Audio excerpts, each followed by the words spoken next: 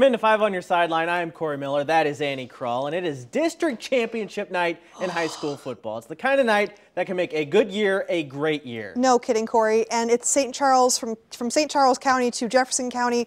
We're going to have the entire area covered. It is a big night here. So, Corey, will you do the pleasure? Will you kick us off? Let's get right into it. Hard to get a better matchup than this. Class 5 state champs, Francis Howell, against Class 6 state champs, CBC. They're now both in Class 6. Something's got to give. Richard Rankin, he gets the carry for Howell. He gets in for 6. Back and forth game all night long. CBC can break off some big runs too. Jacob Grunwald does just that into Viking territory. The Cadets needed their defense tonight too. They swarm Howell QB Adam Shipley. They're all over him on this play for the sack. And CBC is going to hold, well, he gets a couple yards, not a sack. But CBC holds on in a thriller. They advance with a 28-27 victory in a battle of defending state champions. What a game. Annie, you're up. Well, Eureka High School faced off against Rockwood Summit in Fenton, Missouri tonight. Eli Stevens, no surprise to anybody, is the Summit's powerhouse running back, and he wasted absolutely no time in adding to his historic number of touchdowns. This senior just flying past everyone to get to the end zone in the first quarter. But the home team wouldn't hang on to their initial lead for too long. Eureka punching in for a quick tunnel touchdown. Some offensive linemen making the way for him.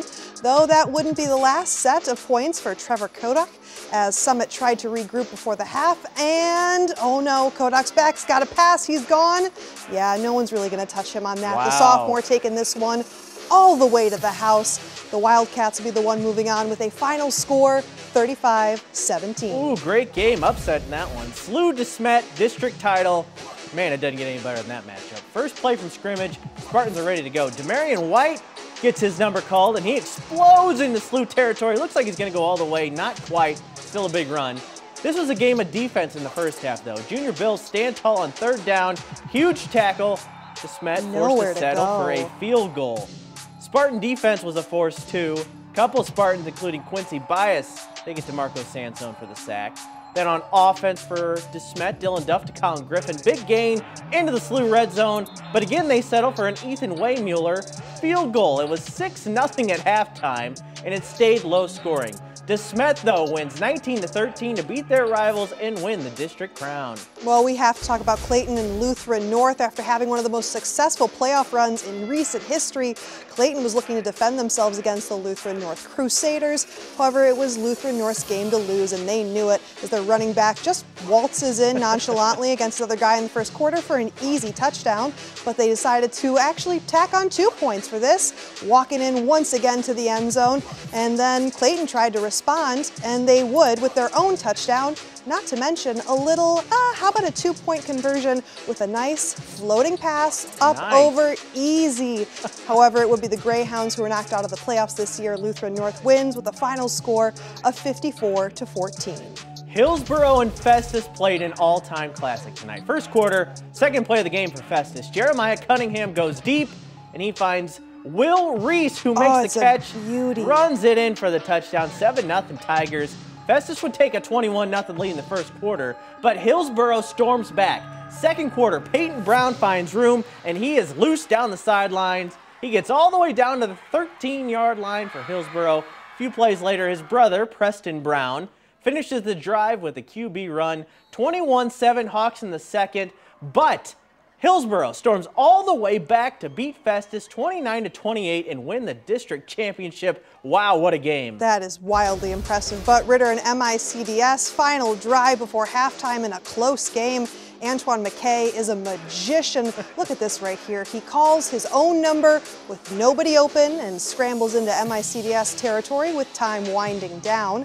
After a few penalties to that game, Ritter is forcing a 4th down and long, and the Rams get to McKay for the sack. Huge play to head into the half, but Ritter does defend home turf. They keep their back-to-back dreams alive with a 60-24 final score. Well, the Lions are tough once again this year. Zumwalt North and St. Dominic was a dandy tonight. Check out this play. Thomas Polium is Mr. Do Everything for St. Dominic. This is one of his best plays as a Crusader. One-handed catch, he's gone for 6. We're going to show it again and slow it down so you can see it.